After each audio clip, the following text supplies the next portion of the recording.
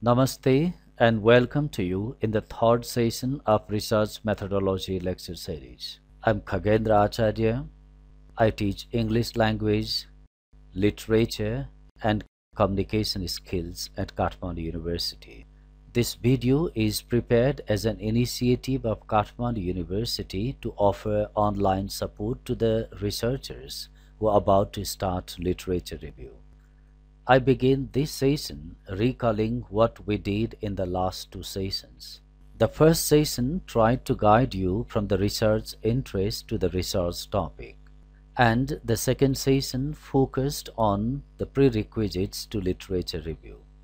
In this session, as you are going to write literature review, please make sure that you have information related to the research topic, particularly the concepts and constructs used in the research, and the history as well as very general information about the topic. Don't you have this information? No worries at all. Continue watching the video. You will learn the way from later part of the video. What next? You should also have a compiled list of topic-related and topic-focused research. Next, you should have a structured abstraction form and a clear plan to enter information in the form. If you don't have, no worries this time too. You will learn the way from later part of the video. The fourth component you should have is knowledge of different writing patterns. Let's double check with what you should start writing literature review. You have information related to the research topic, topic-related and topic-focused research, structured abstraction form, and knowledge of different writing patterns. To help you ensure that you have these essentials, I'm presenting examples from two different reviews. Both these reviews come from the work in which I'm also involved. To get information on the student's perception of quality education, we ask the general questions. What do the terms student's perception and quality education mean? These two terms, student's perception and quality education, were our concepts. What we collected and compiled is here. Please read it.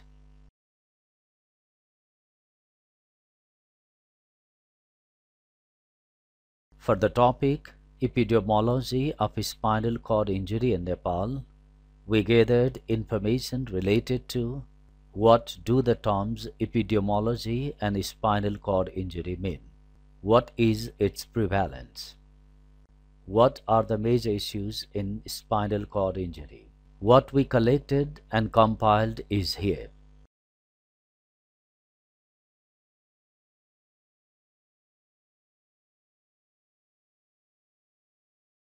These informations were derived from the seminal books on the research topic. If you do not have information related to your research topic, pause the video and start working to collect before you go to the later part of the lecture. Next, the compilation of topic-related and topic-focused research. Our compilation for the review of students' perception appears like this.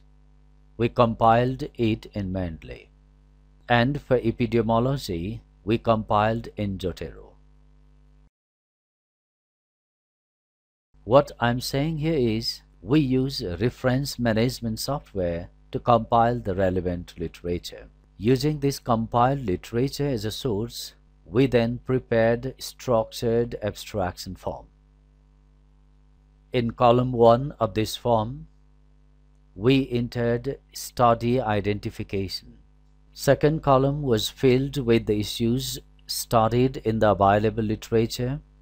In third column, we filled in three major aspects of research methodology: the participants, data collection method, and analysis procedure. Fourth column got filled with the findings related to the issues we included in the second column. Structured abstraction form for the second review looks like this.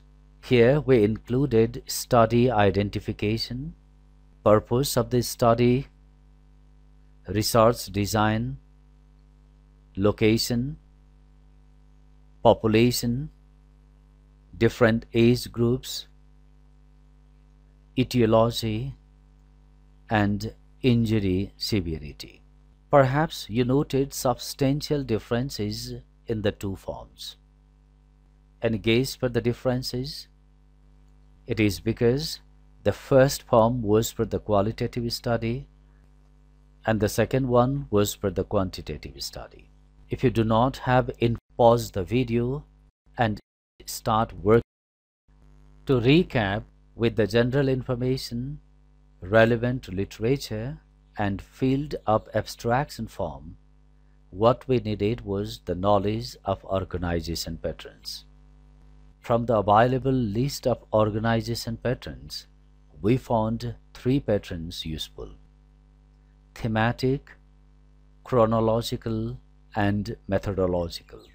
To tell briefly about these patterns, thematic puts the information in terms of identical ideas. Chronological brings information publication date-wise or trend-wise. And methodological puts methods-related information together. Let me show you some section of our review. Do you want to read it till the end? Please pause here. Here is an extract from second review. It is organized thematically.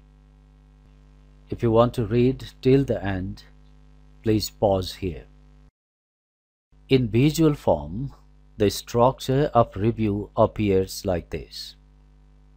At the top, information about research topic. Under it, topic-related and topic-focused research. And finally, the research gap. We are now towards the end. Based on what I have observed in Stone's literature review, I am providing you a few cautionary notes. First, don't use secondary sources if the primary sources are available. Quoting secondary source when the primary source is available is not a good practice. Do not prepare literature review relying on the abstract section of the article, and quote sparingly only, avoiding very frequent quotations. Importantly, don't organize the literature review like shopping list. I've seen many reviews organized in shopping list style. It makes your review unworthy of reading.